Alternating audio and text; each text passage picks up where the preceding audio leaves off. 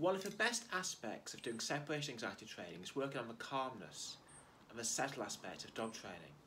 Now I've got 4 Labradoodles here to work with, which makes it more exciting, or at least challenging for me. But we're going to basically teach you how to do a nice straightforward settle.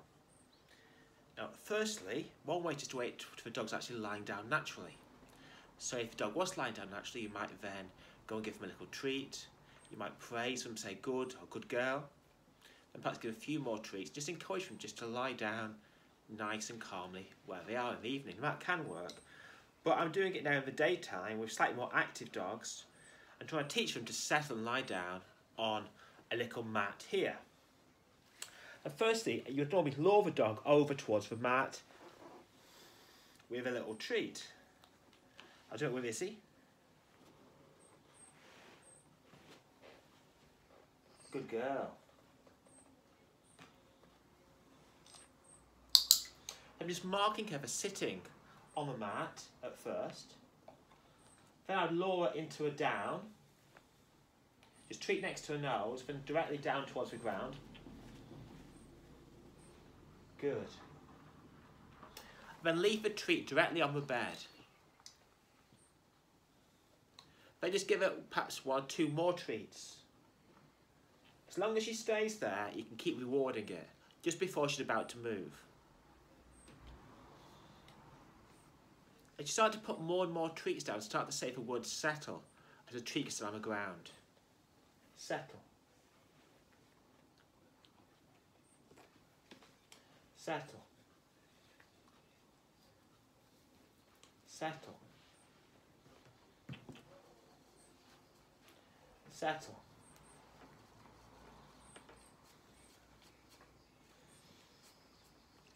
The next stage will be to move about, just move a little bit away from her, and then still dropping treats directly back onto the mat, hoping she'll stay there in one position. If she moves, you go back to stage 1 and get her back lying down on the mat. The idea here is we're teaching both calmness and a little bit of separation. So we can move about, hopefully, and she'll stay there where she is on the mat. If she stays, again, you would reward that. If she moves like she did then, you get her back into a down. Good. And then stay settle.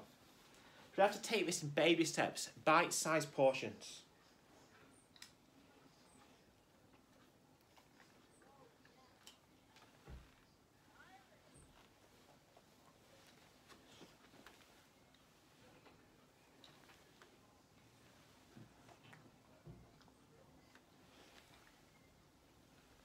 And then you start to move about.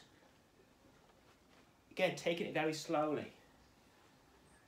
You can gradually start to move further and further away from the dog.